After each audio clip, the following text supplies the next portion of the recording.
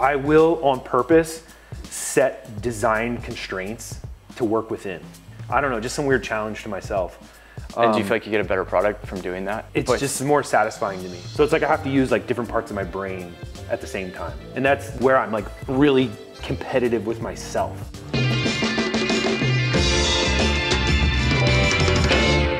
What's up guys? I'm Jake from Prism Supply. Welcome to our series, My Garage. Today, we're in Long Beach, California, featuring my friend, Oliver Jones, AKA The Cut Rate. Oliver is a designer and motorcycle builder and collector of anything vintage, from parts to apparel. Oliver, give us a rundown of the space overall. So you live above, you work below. We basically just store bikes and parts wherever we can find space for them at this point. A block away from the beach, and you have this incredible space here it's a Long little Beach. hidden gem that I've got my claws dug into very deep. It's going to take a lot for me to get out of this place. It is so layered. Physically, and like I'll never find a space like this again.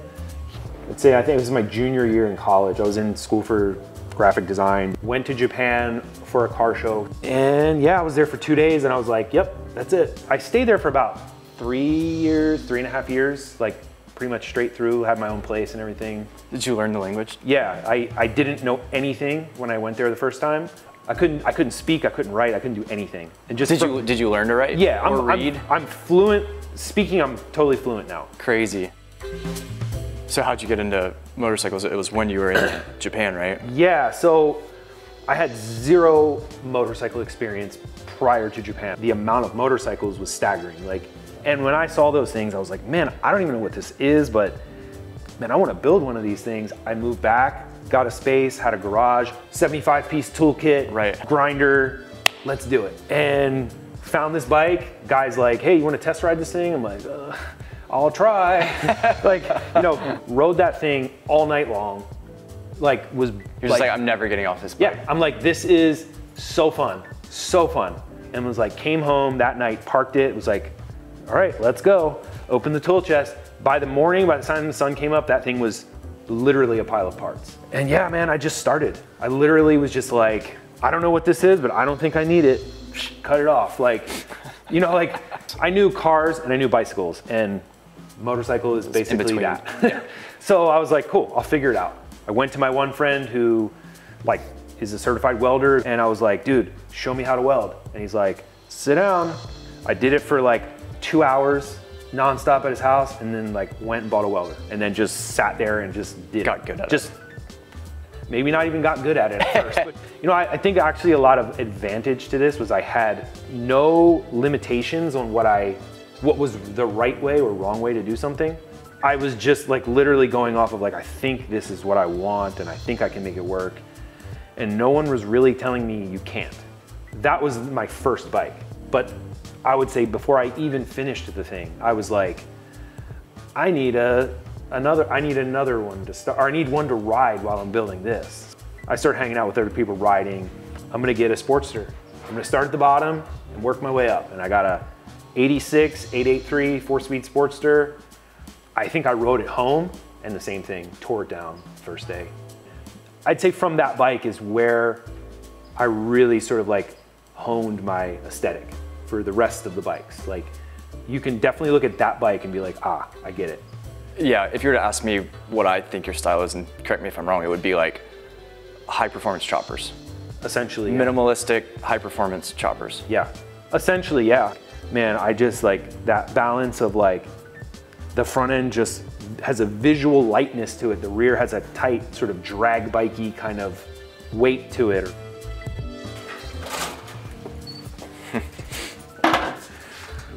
The shop. Yeah. This is where the real magic happens.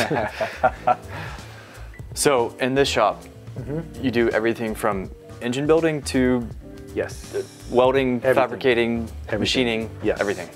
Sometimes I look back and I'm like, I look back at the bikes finished and I'm like, damn, that actually came out of this place. I'm kind of surprised because I'll be the first one to admit I've got a lot of stuff that doesn't work so good, but it's what I got or what I can afford until I can upgrade and go to something better. Lathe work, mill work, fab, sheet metal stuff, drilling, buffing, grinding, all that stuff down there. That's the dirty side. It's all one dirty side, but it's, I just try to keep like as much of that down there as I can. The whole place is just like layered with things everywhere. It is, it is. Like, if it's hanging up, it means something to me. Music stuff mixed in with motorcycle stuff, because it's all relevant to me. The Sam Hain and Gigi Allen poster is as important as the Gary Nixon to me. Right. It's the same, like they're totally different, but they mean the same thing in my life. All of these shelves are literally for bikes that are already like in my mind, done. Like I can see them finished, it's just a matter of time. So these two shelves are that bike right there, that roller. This is a knucklehead project. This is another FXR project. This is a 2003 Dyna project. This is a 91 Dyna project.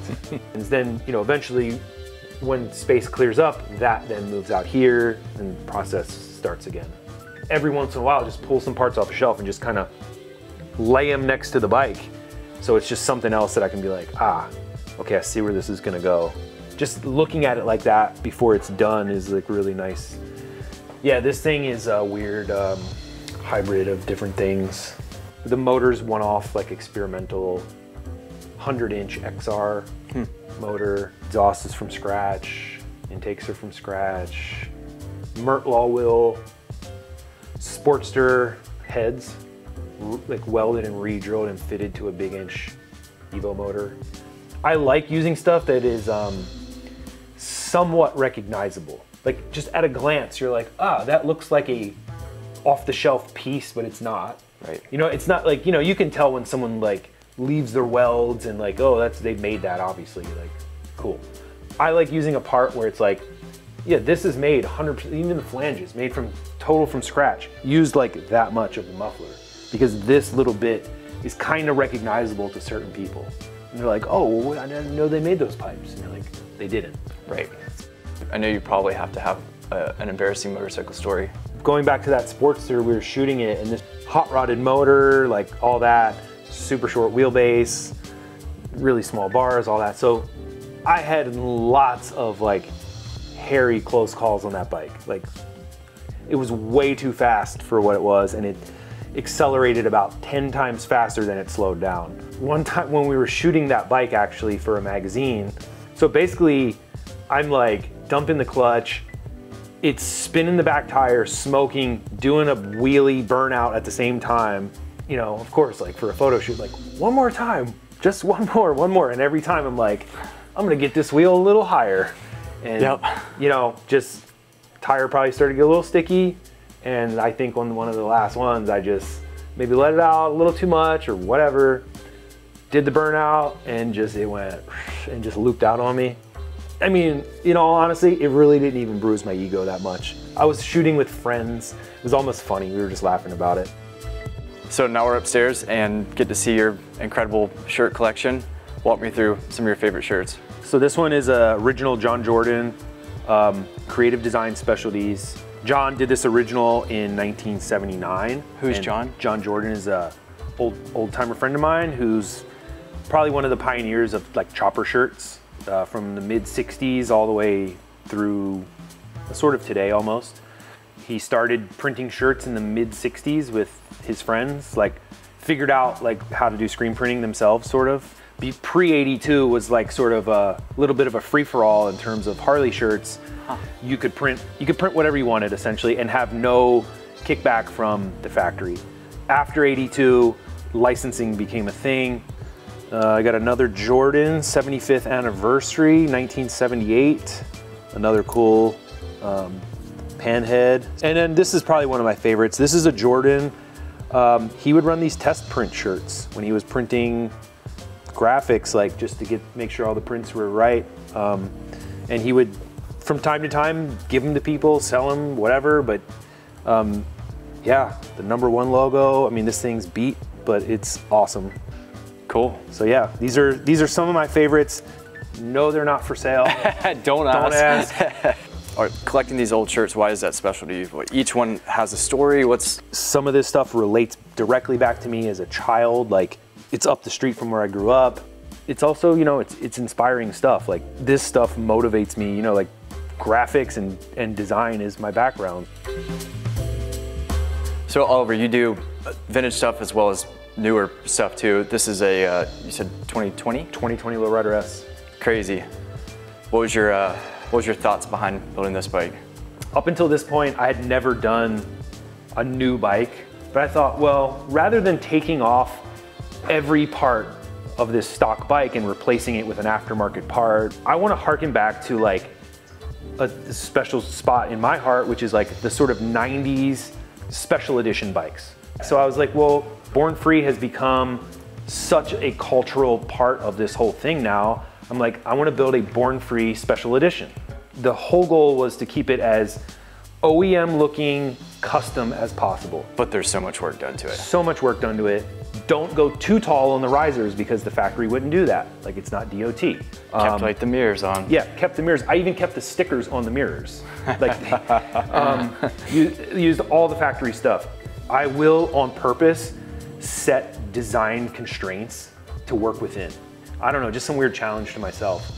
And do you feel like you get a better product from doing that? It's just more satisfying to me. So it's like I have to use like different parts of my brain at the same time. And that's where I'm like really competitive with myself. So is this the bike you ride the most? In all honesty, like, it's my favorite bike I own right now. And I mean, it goes, it handles, it does everything, it works, it's new, it doesn't leak, it doesn't shake, it's like... You push the button and go. Yeah, it's perfect.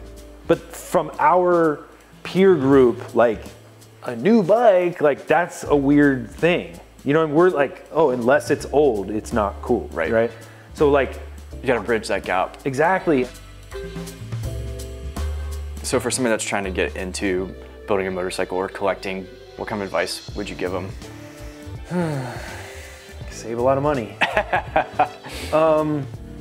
You know, my only advice that I can give is just do it.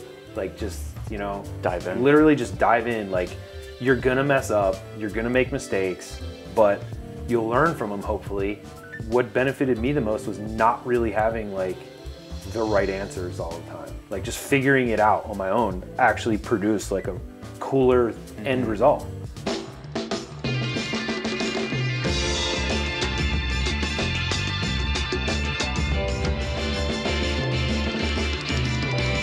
That's it for this episode of My Garage. Oliver, thank you so much for your time. Thank you, man. I appreciate it. Thanks for coming out. Your space is incredible. Thanks for opening up the doors for us. Where can we find you? At this point, just Instagram. It's at The Cut Rate. That's it. That's it. Simple as that. Yep. Thanks, man. Thank you.